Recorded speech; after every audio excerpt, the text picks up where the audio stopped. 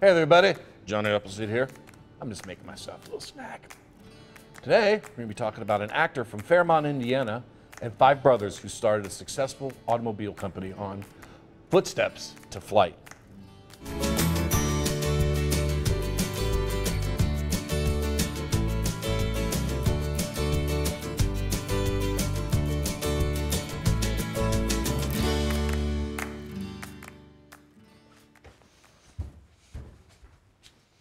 I'd like to begin, but my co-host has not shown up.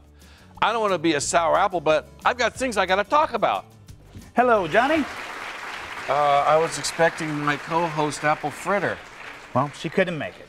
I guess she was all fried up. I'm the substitute. So who are you? My name is Cornelious, and I'm a corn-median. Oh, no.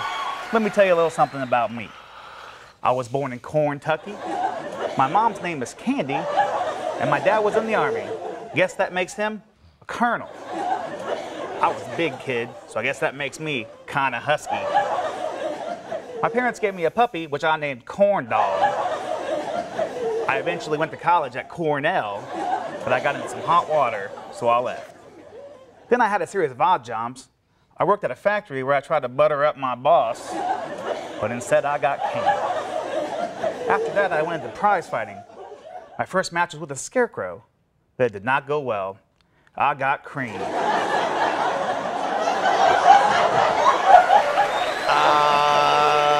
Could you just grab the pictures over there for me, please?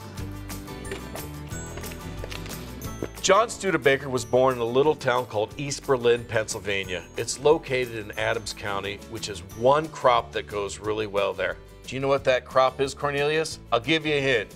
It rhymes with the word blapples. Corn. Nope. Apples. Coincidentally, one of the most famous apple cannings in America is in Biglerville, which is also in Adams County. Maybe some of you have tried Musselman's applesauce. No, that's Musselman from the regular show. You know who likes to make applesauce? My mom. But she uses corn instead of apples. Wouldn't that make it corn sauce? No, because my mom doesn't know how to make corn sauce. Anyways, John Studebaker had 5 boys and taught them all how to make sturdy wagons and horse harnesses. Eventually, all the brothers moved to South Bend, Indiana and built a carriage for President Harrison. It must have been a rush job that day because one of the sets of harnesses fell apart and all the horses escaped. Oops! That sounds like a corn-tastrophe. The Studebaker brothers entered the automobile market with an electric car in 1902. The Studebaker line of cars were very innovative in style and were quite popular for many years. Sadly, the South Bend factory closed its doors in 1966. After the break, I'll be talking about an actor from Fairmont, Indiana. Did you just say something? I can't hear you.